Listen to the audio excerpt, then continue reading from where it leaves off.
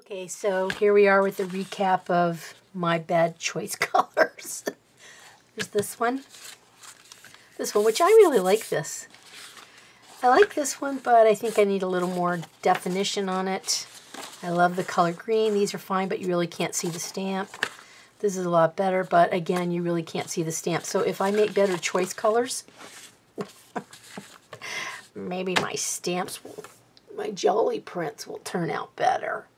All right, this is it for today, and I'll be back again tomorrow, or there'll be another a video added to this one. That'll be a day 2. Okay, y'all.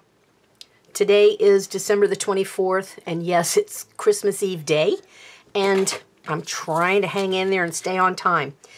I want to do a star, so I cut a piece of rubber that was right in here. And now I'm going to put on the graph paper because I might have to draw it, erase it, draw it, erase it until I get it the way I want it. So I just wanted to trace the outside here to see how tall it actually is so I can give myself some leeway. So I'm going to go 1 square, which is 1/4 of an inch past where the rubber is. And so I did 1 square, not quite 1 square above and 1 square below. Let me scooch it up maybe 1 more square. See, this is why I did it this way. It's because I know I'm really bad with measurements. All right, so that's this. So it's 1 square above, 1 square below. It'll give me a buffer, but I will draw the line where the square actually is to see if I get it pretty close. And then we'll do the square. This is the square here. So I know that my star can only be so large. So I have to stay within these parameters, this line and this line. So the line that goes outside what I'm doing would be, I guess, this one. I need to make it go there. So I need 8. 1, 2, 3, 4, 5, 6, 7, 8. That's it. All right. So this is these are the parameters for the outside of the star. And pull this one down and this across. So it kind of frames where the star is going to be. I know it sounds weird, doesn't it? I'm sorry. So there's my frame, my parameters, and my rubber actually made 8 by 8. Or 8 by, wait, 1, 2, 3, 4, 5, 6, 7, 8, 9, 10. Okay, 10. Yeah. Alrighty, so half of 8. That's 1, 2, 3, 4, and it's this line right here is the center line.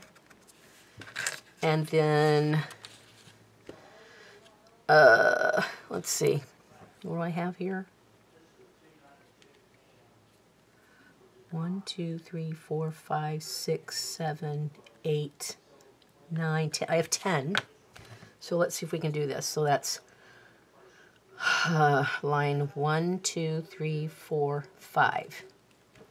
1, 2, 3, 4, 5. All right, so this is my center right there. And now we're going to play with the ruler. I will fast forward through this and come back to you guys at the end.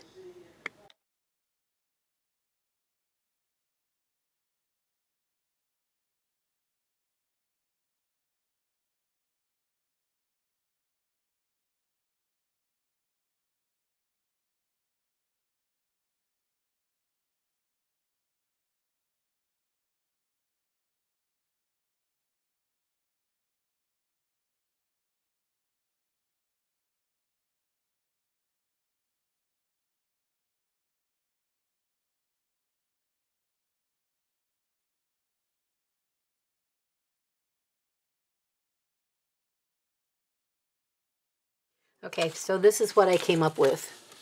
So the distance between the top of the star or the tips of any of them is only 1 square away from where their center is. And then I'm going to try to figure out how to make it dimensional. I know that a lot of people will color in one side or dig out one side and the opposite, but I want to go on Pinterest and see if I can find a star like this to get some guidance on how to carve this. Okay, so I found a star on Pinterest, which I cannot show you, but it doesn't just have these here. It has, let me scoot this up, sorry. Well, dadgummit. It has points here, so I have to figure out how to do the points in the corners, and then half will be dug out, half will be left solid. That's the plan, but we shall see.